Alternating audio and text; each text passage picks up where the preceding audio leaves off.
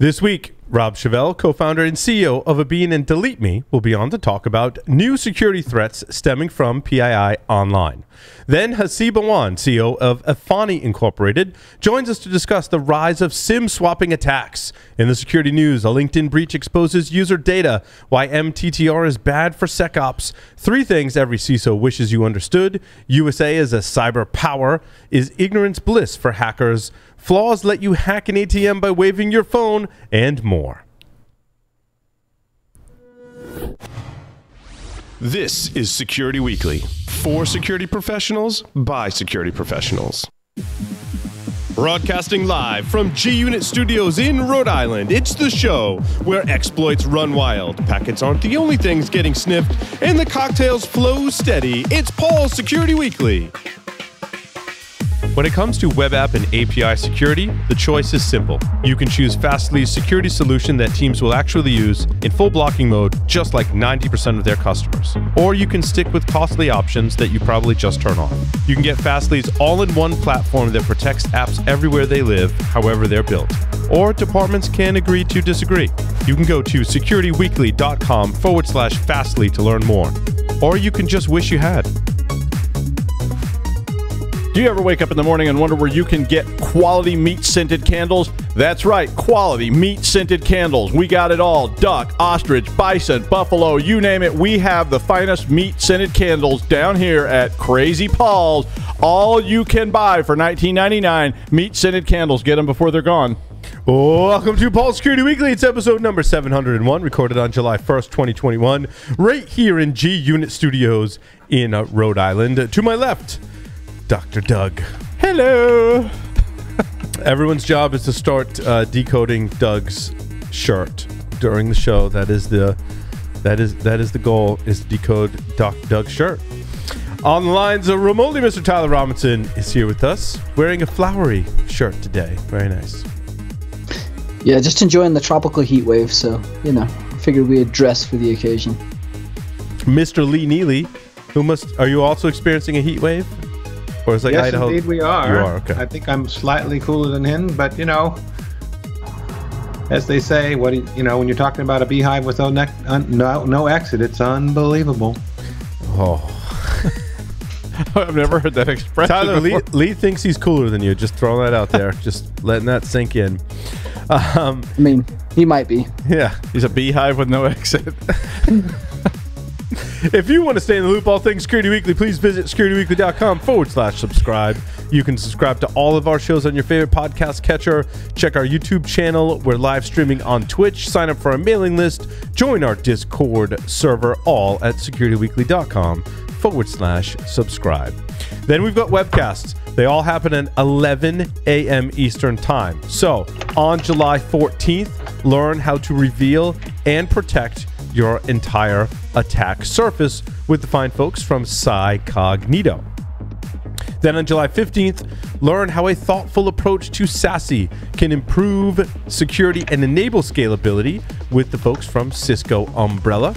And finally, on July 22nd, a technical training where you'll learn how guided SaaS NDR enables rapid response with Gigamon. Visit securityweekly.com/webcast to register today or check out /on-demand for the entire archive, at least the last year's worth. Anyhow. Rob Shavell is the co-founder of Abeen and Delete Me, a longtime advocate of privacy legislation. He has been quoted on such publications as the New York Times, Wall Street Journal, and The Telegraph. He joins us today for a deep dive into the data broker industry. Rob, welcome to the show. Thanks. I'm excited to get my meat-scented candles after participating. Yes.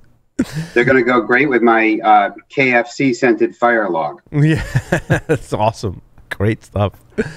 Rob, how did you get your start in information security? Well, I had actually been on the other side, not an entrepreneur, but an investor at SoftBank. And I saw all of the venture capital money going into social networking, Facebook and all the other sharing technologies. And I decided, it seems like a stupid idea to do what everybody else is doing. Why not do something that's the opposite of that? And that took me down the privacy rat hole about 10 years ago. And myself and a couple much smarter guys from MIT started this company, which is an online privacy company, 100% dedicated to that issue. Outstanding. Rob, when you say the data broker industry, can you describe that for our audience? Sure. Data broker is a pretty generic term. It can mean a lot of different things to different people. And there's different kinds of data brokers. The ones that our service, Delete Me, tends to focus on are things like whitepages.com and Spokio and checkpeople.com. And there's a million different variants of these things. But effectively, you can think of them as what happened when the phone book went online. So when you type in somebody's name and the city they live in, or perhaps a cell phone number, that kind of a thing into Google, which we would call a people search, typically the top results on the first couple pages of Google are littered with what we term data brokers, advertising the ability to sell you a full profile of that person's personal information details, such as their date of birth, their full contact information, their past addresses, their employer, the net worth of their house, their family members' names and ages, and more. If you know where to look, you can find all that stuff for free. That is true as well. And that is part of the data broker's game, because the more info they expose for free to Google, the higher their SEO ranking is, and the higher the ranking they're going to get for that query that you type in. Now, are there very specific brokerage accounts that live kind of above some of these main ones, like basically brokers to the brokers? People like Clear, where they're obviously pulling info from their database, but they're also using things like TransUnion backend API services, which is part of your required credit account. So are there kind of what's the overlay of what the ecosystem looks like for the data? Yeah, it's a great question. And, if we were to graph it out or try to represent it visually, it would be a total mess. Arrows pointing everywhere, circles within circles, flow charts, triangles, because none of these guys will reveal exactly where their information sources are coming from and where they're going to. And if you ask any of these data brokers, who do you sell to? They'll, wink and say, we sell to lots of different organizations. But the truth is, they'll sell to anyone. Somebody coming to their website with a credit card, or an organization outside of the U.S. that's willing to pay them for a whole bunch of append data that they use to do targeted personalization. They'll even sell to hackers if they seem legitimate, which is another reason why phishing as a threat has gotten so good at personalizing the messaging to different potential victims. They definitely sell to people who want to sell me an extended car warranty. At least that's my hypothesis. In one definition, just going back to your first question, what's a data broker, is somebody that has a bunch of information about you, me, us, that we never gave it to as a first part. So they've aggregated information from, as you guys were saying, other sources. That could be our credit reports, it could be airport records, it could be government, DMV and RMVs that sell this information. It can be apps that we download on our mobile phones. I mean, it is just a total free-for-all out there that the average person doesn't know about. Once you submit your data somewhere, it goes into sort of a Wild West marketplace where it's constantly being traded, resold, and aggregated. Now, the good place is... I was just going to say, we mentioned the phone book.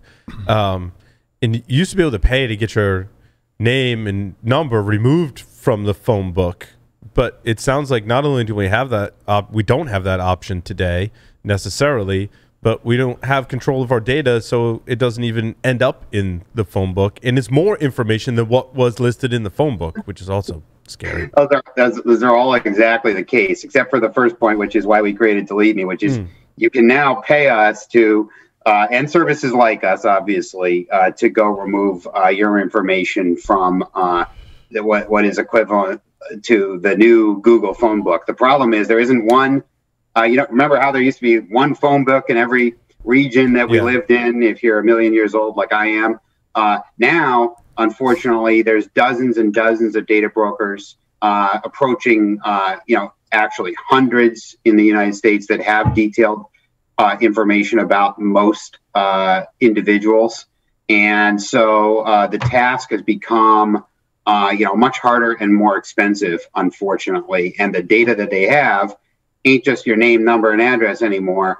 And even, what we're seeing in terms of the data that data brokers have about us is a troubling trend that they're getting better at aggregating more and more detailed information about us. Yeah, I was going to ask you, like, how, because the other day I was writing this script that was going to populate a table, and I was wanting to make up all these fake people for this because it was a research experiment. I was wondering, what if I made a whole bunch, like, variations of my name and I pushed them out? Do they vet this stuff, or could I just almost denial of service my name by creating, 100 million people with the same name and similar addresses and things, so that it would just be a total, deep sea of garbage? I love the way you think. It's actually not a bad strategy to do that as an obfuscation technique. We've even considered and experimented with it. So it is possible to run those kinds of plays here. For the average person, however, that's not going to write scripts to generate all kinds of variations of their personal information, which is slightly different and confusing. I think the good news is, there are ways to opt yourself out of the major data brokers and aggregators out there. And, if, we charge about $130 a year to do that on a continuous basis across, tons of these guys. But if cost is a concern, we also publish a free guide on our website, and we break down step by step, how to do these removals, which unfortunately tend to be different, for each one of these folks. Yeah, I was going to say you must have a subscription service, right? Because this is a moving target. You have to constantly keep on keeping your data out of, because the next time you go buy a car or buy a house, you got to go then back behind yourself and clean it all up. Yeah, the sad truth is we're constantly generating, new data that eventually finds its way into these data brokers' profiles about us. It's sort of an impossible problem to solve perfectly. That's the bad news. The good news is you can, get a significantly lower digital footprint without a lot of effort. And then we also have a complementary tool that we offer, which is something you download and install in your browser called Blur, which allows you to generate alias information, much like you were saying you were thinking of doing. So when you're registering for a new website, we create a new email for you on the fly just for that website, new phone number. We can even generate you a new credit card if you want to do an online shopping transaction. Do you in that same light? So let me flip it around again on you. Do you think that you could over delete yourself? I mean, like, you could get to a point where, that was a movie. It was called The Net. It starred Sandra Bullock. Yeah. Okay. Well, but I was thinking that, like, when you go to buy a house or you go to get a job, people immediately start searching for your information. I was thinking of it as the same context of me flooding my name out there with, like, 100 different addresses in the same town. I was like, what if somebody was searching for you for legitimate reasons and they weren't finding you, or it looked like you'd been obfuscated? I wonder if that would have, like, an impact on I was trying to think about, like, me hiring somebody. If I search for a name and I search for Paul Asadorian and I saw he just doesn't exist, it would be definitely a first question at the interview. It causes issues in government clearances, I can tell you that. I bet, yeah. I can only imagine. Yes, it does. Tyler says from experience. That was me saying that, not Tyler, by the way. I think, particularly if you're online trying to sell meat scented candles and you remove, all trace of yourself, it's going to be a problem. You're just not going to sell as many. Yeah. But in reality, I think the data brokers are not removing yourself from the data brokers. It does not cause that kind of issue. If you make a sustained effort to change your name and or sort of disappear from what I would call the data, the world of digital data altogether, that's a much different value proposition, and it causes different issues, including with background checks, government, various government checks and things like that. But the percentage of people that are actually trying to effectively become anonymous rather than lower their digital footprint it's a very different ballgame. Tyler, sorry, did you have more questions? You got cut off a couple times there. No, I was just curious. Yeah, I was curious kind of around the ad tracking data and the things that you're continuously allowing to track you as you move forward like that. That continual tracking, obviously the subscription is helping with that. But the back-end data that's being released by these brokers, say from network IDs or cell phones or things that are going to leak your ad tracking IDs that you really don't have any control over, that continual battle, is there a great advantage to continually trying to remove or limit that footprint? And then take that one step further from a stance where you want to be somewhat in the public light, like we have a podcast and network, we try to get the branding out there, personal brands are important. Is there a advantage to removing or limiting that footprint from for those kind of reasons?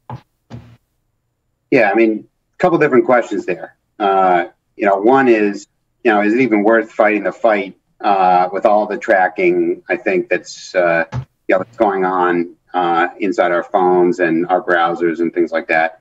And I think, obviously I'm biased, but, I think both Tim Cook and, at Apple and Edward Snowden and myself, would give the same answer, which is, hell yeah, it is. And there's actually a variety of very simple things you can do that, sort of get you 80% of the benefit with 20% of the effort. Those things are, add a tracker blocker to your browser, an ad blocker. And, Apple's actually allowing, with their new, versions of iOS, sort of making that, very easy to Mark Zuckerberg's dismay.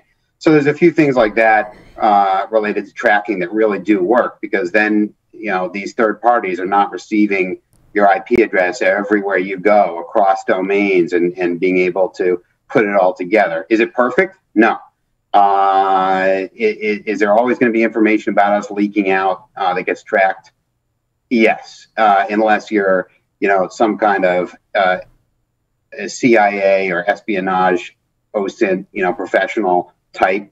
And even then, we've seen people from the Silk Road and, the dark web and so forth get found, get arrested, that sort of thing. It's very, very hard to do. The second question is, hey, I'm a public figure.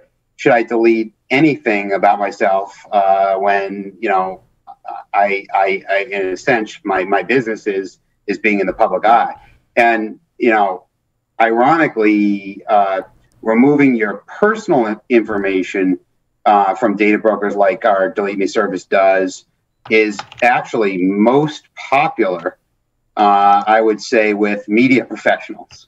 And the reason for that is simple. Removing yourself from these data brokers does nothing to reduce as far as we know, to reduce the amount of publicity, traffic, or rankings, that you would get as a person as a media influencer. But it makes it that much harder for somebody who wants to dox you or take an opinion that you've expressed and react to it in a personal way, visiting your home, harassing you, harassing somebody in your family, what Delete Me does is lower, the chance that somebody can act out in an emotional outburst using personal information that's easy to find. So I had two questions.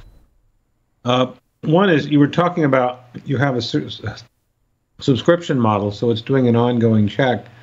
So do you incorporate the equivalent of a "Am I being stupid" detector that help people make better choices? And my second question is there? You mentioned these minimum set of controls. Do you provide guidance for folks to set a minimum privacy posture or make sure they're not running with scissors, as it were? Yeah, it's a great question. We have not taken the approach of we're going to be the information resource for everyone's privacy posture. We'd rather let you professionals be that conduit to an audience. Of course, we blog and we have newsletters and we have we put our ideas and recommendations out there. We have a large and dedicated support team that tries to answer every question that comes our way. But the bottom line is, we offer a set of tools and services that try to do a reasonably good job at both helping you not run with scissors, in the sense of giving you a choice of whether to share your personal information when you're going to be conducting your life online anyway, which almost everybody is. And those are those tools we give you in this product Blur, so you can blur your ID in effect as you're going about your digital life. And then we go clean, make sure you're cleaned up with Delete Me. And we do that on an ongoing basis, so you really don't have to think so much about it. Your information is going to be monitored. We're going to tell you where we found it. We're going to tell you what we found. We're going to give you and we're going to tell you what we removed, and we're going to give you a really clear report on exactly what the heck we did. And that's why it's a super popular service, and it's growing, more than doubling every year now. Rob, sometimes you have a choice, to Lee's point, where you want to educate the users and be like, don't put your personal information there. But I want to use like the Department of Motor Vehicles in your state as an example, where I, from very light research, believe that when you register a vehicle, for example, that you don't have a choice as to what happens to your data after the fact. Is that true? It's absolutely true. And the only good news in that department is the legal and regulatory side of this debate and this crazy marketplace that we're all discussing today is getting better for the consumer. And by that, I mean laws are popping up across states and potentially will be nationalized in the Biden administration, we'll see, that give consumers more rights over those things, like a visit to the Department of Motor Vehicles, where you're filling in a form, you're giving them all this information about you, and it doesn't appear that you have a choice. Well, these laws are going to give you a choice to say, hey, you know what? I'm going to check a box, and you're never going to sell that information. Right. And if you do, you're going to be in trouble, and there's going to be teeth behind it. Yeah. And so the various DMVs in the U.S. are selling that data to data brokers? Yes, that is 100% true. And it's crazy. I remember having this conversation with the dealership, and I was like, you can't sell my data. He's like, dude, here's the form. You sign here. He's like, dude, I don't sell your data. He's like, guess what? It's the DMV. Go. Yeah, like, have you ever been to the DMV? Right. It's yeah, I'm like, oh. But does that really explain the car warranty I can imagine that conversation at the DMV where you sit there for 7 hours and you finally get to the window and go, okay, I want to talk to you about my data, and be like, Yeah. Like, no, I don't want you to sell my data. You have to get in a line over there. Take a number. And it'll be 4 and you or asked 5 about hours. your data, so therefore you're last. Yeah. I mean, we all know car salesmen, and particularly the used car salesmen, they're going to lead the charge in the privacy, in the fight for privacy, I'm pretty sure. But you'd be amazed. It's beyond the DMV. Your utilities that you're signed up with have a sophisticated data broker that sells data on when you move, when you sign up for a new electric service, gas, whatever.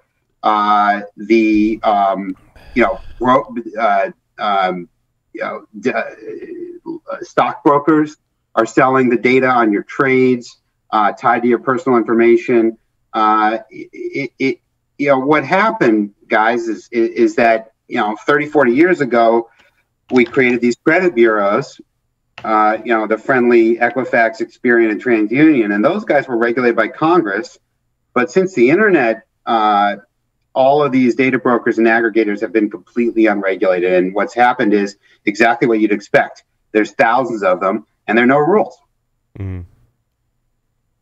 That's really. You start to talk about like voter databases too. There's a lot of interesting things that you can glean from, like you said, a voter's database or a utility bill. There was a lot of research done by some of the utilities on whether they could tell how long you watched a particular cable channel based on frequencies being used through electrical current.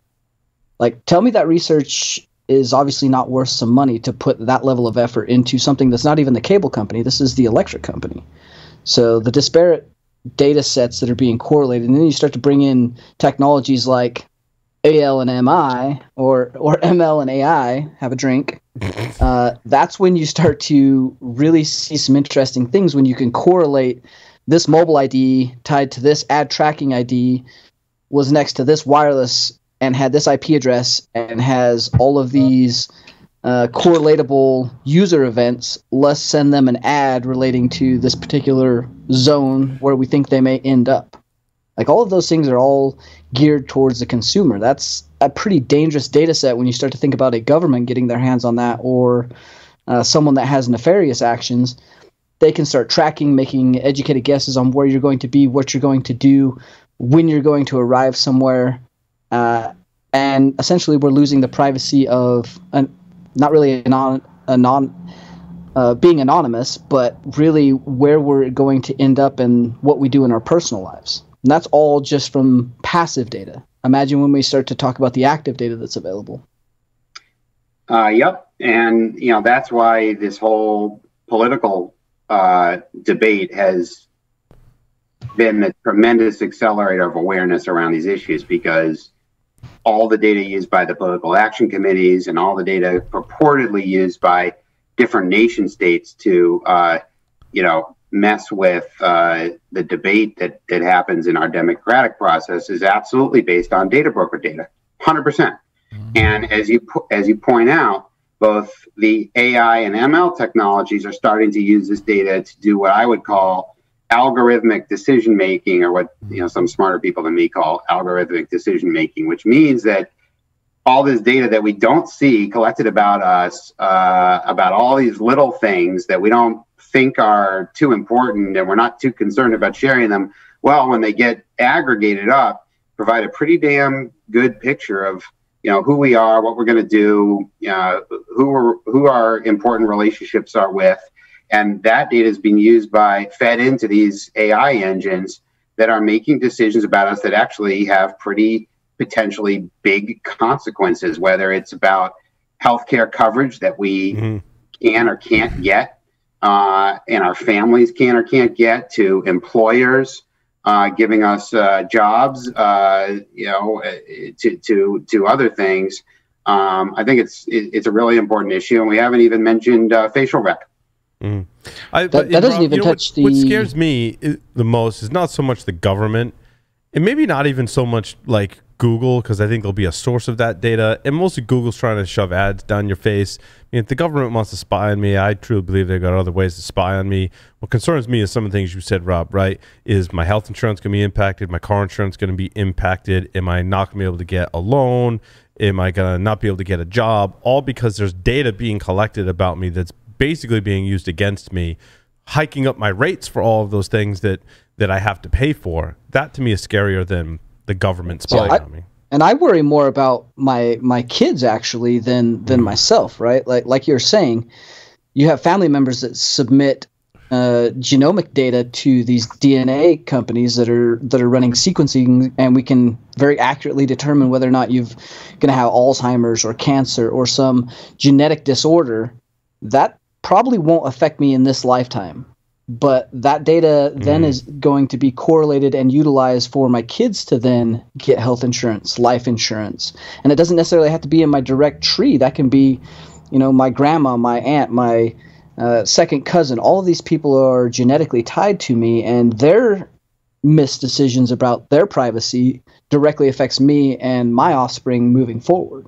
Tyler's predicting the dystopian sci-fi future. Well, I mean, right? It's been. I feel like he was describing a lot of sci-fi movies. My friend Lou was one of the people who was a pioneer in writing these what they were calling big data algorithms that were using AI/ML to look at very small correlations in behavioral patterns to try and say, you bought this beer, maybe you'll buy this other thing too. And, and trying to pare things down by using these massive data sets from big retailers, they could start to determine what people were going to do and how to tempt them with other things that went right along with that. And just by shifting it like 0.1% or 0.01%, it translates. When you multiply that times $1 billion a year in sales, all of a sudden it becomes a significant number. And he was doing a lot of stuff with that for some large retailers. And I see why they get into this, because you can do the same thing with all this. Like you were saying, they could do this with your insurance. They can say, what's the likelihood you have a car accident based on maybe not the things you think. Because that was what the whole big data with the retailers was about. It wasn't about looking at traditional things that are obvious. It was about looking for other things that were patterns or things that were just out there. And they might be able to say your insurance rate should be 40 times what it is because, Fitbit sold us your data you bought a and you're not sleeping well. You're on Security Weekly. Yeah. Well, that too. Sorry, Rob, there were no questions in there. We were just... We were like all over the place. Well, I mean, I think anyone as a parent is thinking about this for sure, because all kids, and I'm a parent of a youngster, and all these kids are digital natives. They're developing their data sets for God knows who from a very early age, and what exactly as you guys were riffing, what happens with that, and what little pieces of it are used for what purposes. It's hard to know. So I think it's easy to be dystopian and say, hey, there's nothing we can do about this. We're going into this massive event horizon of complete data representation of everybody, but I think we have to, be a little bit more positive about that. And I think the good news again is that there's some simple things that, any of us, whether we're technical or not, can do that dramatically improve your data footprint. And what we see across the world, not just in the U.S., but across the world, is governments passing legislation giving consumers rights to their data and rights to enforce their privacy. And Europe, obviously, with the GDPR, but Brazil just passed something. Like I said, there's a lot of legislation active in the United States, state by state. Obviously, California is a leader. And even our good friends over in China several months ago passed a data protection law, whatever that means. So there's just, a massive amount of attention to this issue now, because it ain't going away. Does starting earlier provide a better protection blanket for people like our kids, where we're starting to limit their digital footprint at an early age and moving forward? I think the answer is yeah. I'm wondering. You mentioned the privacy legislation and all, which I think will help, the legitimate providers. But you gave me the impression earlier that the data brokers are going to do anything they can to get that data. Will it really make a difference, or am I naive? I think it depends on how much, like any laws, it depends on how much teeth are behind them. What have we seen with data breaches? Laws helped bring those things to light. It's not like there's that many more data breaches today than there were, 5 years ago. It's just that we know about them because there's laws that say you have to report them these days. And now there's cyber insurance policies that cover harms and damages and things like that. So it's an evolution. I don't think anybody can predict how effective, these kinds of rights are going to be, but we need to have them in place before we, I think, can even run, and answer the effectiveness question. That said, whether or not, most of the big data brokers out there, they do have to abide by the laws under the jurisdiction they're in. So, they comply with opt-out requests today. And that's why a service like Delete Me can be effective, because it actually works and they do take down and remove exposed listings. Well, let me ask a tag-on question to that. So, I mean, like all my data was stolen in like the OMB breach. So I got one of those fun letters like, your top secret data was, procured by some unknown third party. I'm like, gee, thanks, guys. But so even if I go out and I sanitize myself, isn't that other data, that this sort of illicit data, still out there, and it's just going to come flooding right back in immediately? Because I don't know how to get rid of. The U.S. government has never acknowledged who stole that data, and they're probably selling it if, it's the North Koreans or somebody, because Kim Jong-un needs new clothes now because he lost weight. So, they have to sell a bunch of data off. Is it worth it, or are we too late? So it's now like just a little too late to get healthy? So the answer is I think Kim Jong needs meat-scented candles, but the Wildebeest, that's our most popular seller. He's going to love them. The answer is no, because there's a difference between the dark web, which is where all the data breach data goes to live or die, or be traded, between hackers and so forth, and legitimate data brokers providing either Google search result profiles and or background checks or data sets to different companies and political committees and all this, insurers, all the people we've talked about today. And the difference is the data brokers need to buy and aggregate their data from legitimate legal sources, not from the dark web. Yeah, but aren't there then just going to be sort of data launderers who sort of go as, so I'm pretty unethical. My meat-scented candle business is not doing so well, so I start buying and collecting data off the dark web, sort of set myself up as halfway legitimate. I sell it to you. You say, hey, we're pretty legitimate. And then, I'm Mr. Legitimate data source. They go, I'm buying it from him. He's a legitimate guy. Data money laundering. Yeah, it's data laundering. Yes. And I could really see that. I'll be right back. I have no doubt that it happens. I have no doubt that it happens. And, frankly, one of the reasons we have a subscription service is because a bunch of these data brokers are, for lack of a more empirical term, shady as whatever adjective you want to throw on the end of that. And Shady's they don't. Good. So who knows who the hell they're buying data from and how legal their practices are, and they won't tell you. Did we ask you how big a business this data broker is? It sounds like it's billions. It's billions. It's hundreds of companies and billions of dollars. And in aggregate, I believe they even spend close to $1 billion in Google ads. Wow. So it's a big business. So if it's that big, would they not be advocating against the privacy laws? Oh, they are. They're man. They're teamed up with the Facebook lobbyists and the Google lobbyists. These guys are spending 10x what they spent, 5 years ago, running around DC, and it's a problem.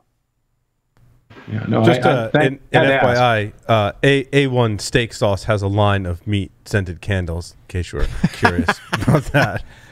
But they don't have wildebeest, I bet. I don't do a Google search. Wildebeest and muskox is kind of wildly entertaining. I want to talk about voice assistants for a moment, Rob, because I'm kind of creeped out, and so I'll preface this with I got rid of the Amazon devices largely because I didn't want it being tied to purchases, and most of my friends are hackers, and if I have to remove another 55-gallon drum of lube from my wish list on Amazon, I get real tired of that, as well as other various adult-related items. It never gets old. Come on. And also, my kids would just order stuff, and they're like, well, you can put a password on it. I'm like, yeah, but I got to verbally say the password. Like, you think my kids are stupid? Like, they're hackers like me. So, got rid of the Amazon, but I still want a voice assistant so I can control my home and do other things like play music and do the basics things. But I don't want it tied to my purchases. Like so we'll have, and I don't know if this is how true this is, right? But we'll have a conversation. Lots of people have reported this. And then your ads on Facebook are related to that particular conversation. And you bet. And is there ways to stop that? Is that about my data being out there? Is that more ad tracking, Rob? Like, what's your thoughts on the voice assistant? Well, I have my personal thoughts, and then there's sort of what you can do about it if you want to have the convenience of, hey, Google, hey, Alexa, kind of a thing. And, my personal thoughts are, and by the way, I have a Facebook account. I'm not, a tinfoil hat guy. I use the internet much like most people do.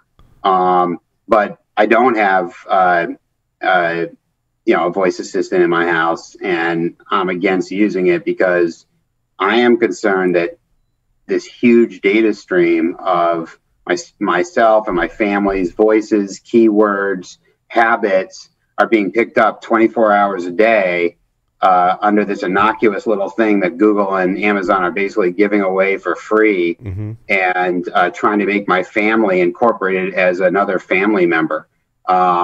So I just, everybody draws their line somewhere. I'll get on Facebook and check it out, but I ain't using I ain't bringing one of these guys into my house. But that said, look, they're super fun. They're super convenient. It's fun to play music, control lights, ask for the weather, the news, all this kind of stuff. Cooking directions, timers. My friends use them all the time. Yep. And there are settings, that you can go turn on and off that provide some level of help. And then under some of these laws that I'm talking about, state laws like California's privacy law, you can go in, and we will be introducing these kinds of offerings in our Delete Me service under the same subscriptions that we offer today. We will be broadening what we opt you out of, but you can go and sort of request to cleanse the history of your audio files with those providers. That's awesome. Because there is a convenience factor, as you outlined, but there's also privacy concerns as well. You're never going to get away from that. We're all trying to live our lives. We don't get up every day and think about privacy. Privacy is a secondary consideration because we got to go live our lives, get things done, have fun, and be efficient, and that requires data. And so, we have to live in a world where we're constantly balancing convenience, security, and privacy. And I think that some folks trade their data for things and don't know it. Because I had this discussion with my wife, and she's like, I have the Dunkin' Donuts app, And she's like, I get free coffee. I'm like, no, you don't. She's like, what are you talking about? Like, they scan my app and I get a free coffee. I'm like, what did you have to put in to get an account, and what permissions does the app have? Because they're selling that data most likely on the back end to pay for your air quotes free coffee. And she's like, oh, that's nice, but I still want my free coffee. As long as they don't see how good the aggregation of this data is, it seems pretty innocent. And hey, I love free coffee too. Right. You can't blame people either, right? But I've always advocated for that visibility and control. So I may want to make some of those trades, right?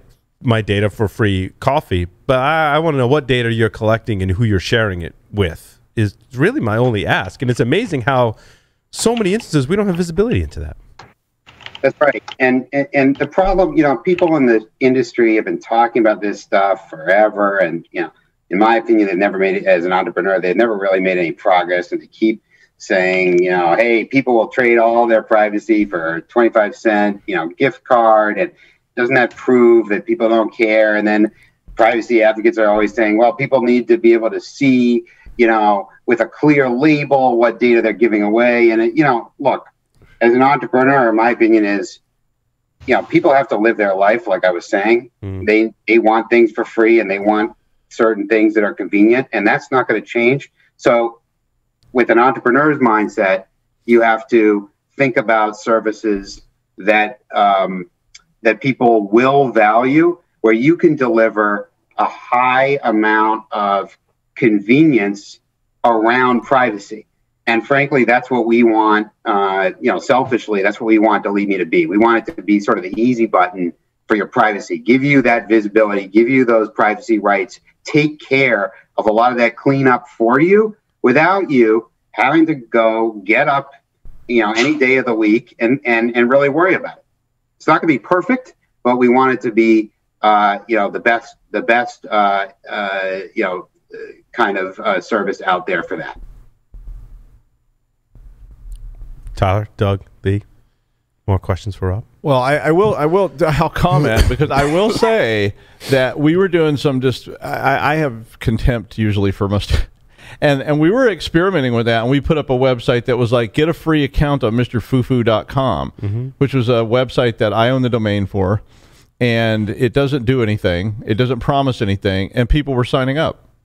And I was like, okay, you signed up for this, you didn't even get anything, but you got a free account that doesn't do anything, but I got your data.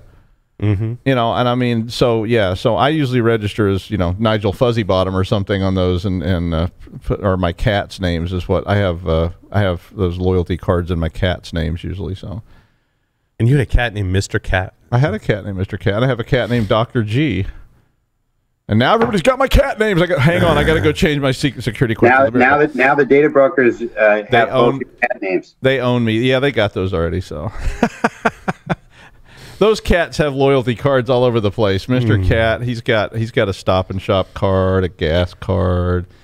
He likes those regular coffees at Dunkin' Donuts and gets a free one on his birthday. Do you see a future? Obviously, you guys are going to continue to expand, and this is probably never going away. So I don't see any problem with your business model. This seems like a great place to invest, honestly. Let me know where we're investing. But from things like voice recognition and facial recognition, like from a future roadmap standpoint, are these going to be services that are kind of going to be more of a concern and things that may get integrated later down the road? 100%, yes. You need to issue night vision goggles and laser pointers, right? Because I learned, I never knew this, that night vision goggles, you can see the LED lights from a night vision camera? You can see the emitter, with the emitter with night vision goggles. They make a nice infrared one for your key ring too that I carry around. Yeah. That works a little bit better than carrying nods around. Yeah. Are you that red blur I keep seeing on my cameras? Right. Like, what is that? Yep. It's a laser pointer. Yeah. The instructions just say it must be swamp gas, but I don't know. Sometimes it looks reflective a little like infrared lotion. I'm going to start wearing infrared lotion. I just try to tiptoe up with my meat scented candles lit. There you go. Right to the door. Love the meat scented candles. This episode's got to be called Meat Scented Candles. Absolutely, it does. Rob, we just have 5 questions actually for you. Are you ready to play 5 questions with Security Weekly? Ready. Let's do it. 3 words to describe yourself. Impatient. Active. And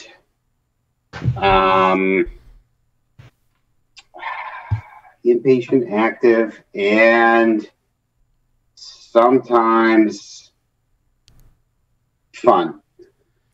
If you were a serial killer, what would be your weapon of choice? Meat scented candle. I mean, what else could you answer that? If you wrote a book about yourself, what would the title be? He wants to say it so bad. Say it. Say it. Mr. G. What is your favorite hacker movie?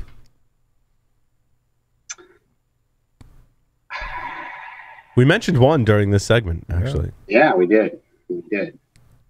I'm gonna go with Red Dawn.